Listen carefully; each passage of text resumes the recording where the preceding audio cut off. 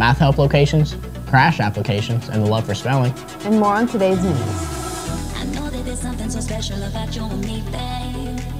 You got me, you got me, you got me. Please stand.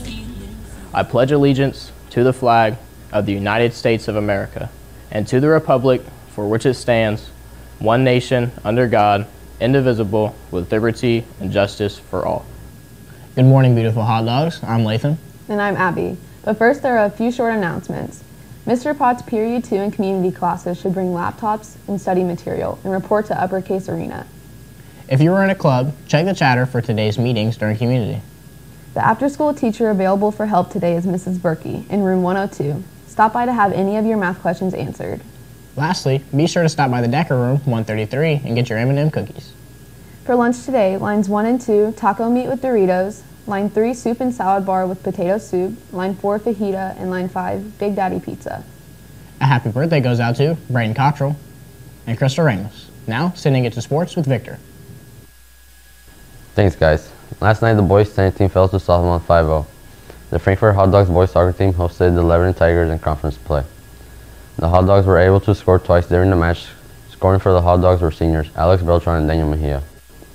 Senior Leo Mejia had an assist. The Tigers managed to find the back of the goal more, then defeated Frankfurt 2-6. Frankfurt is now 5-3 on the season and 2-1 in conference play. Frankfurt will travel to Crawfordsville on Thursday for their next match. Kickoff is at 5:30. The Frankfurt boys junior varsity team tied the Lebanon 1-1.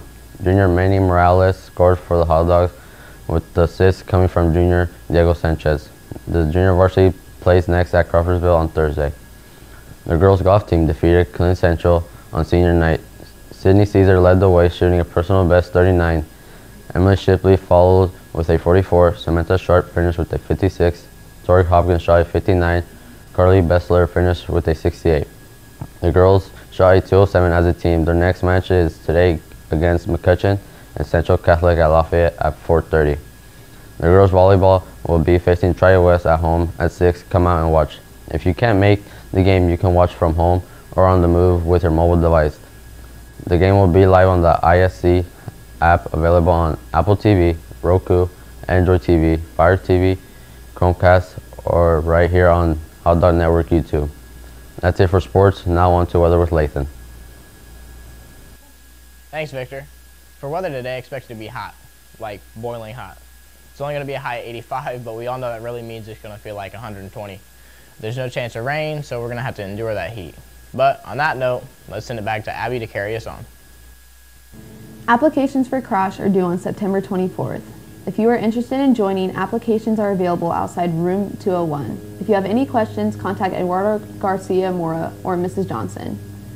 Do you love spelling? Well, even if you don't, there is a spelling bulletin call out tomorrow at 2:55 in room 221 that you should definitely go to. See or email Mr. Fortner if you have any questions. That about wraps it up for us here in the studio. Be sure to like and subscribe to stay up to date with us. Thank you for joining us on this Patriots Day. We honor those who were injured, those who served, and those who were lost too soon. We'll see you tomorrow.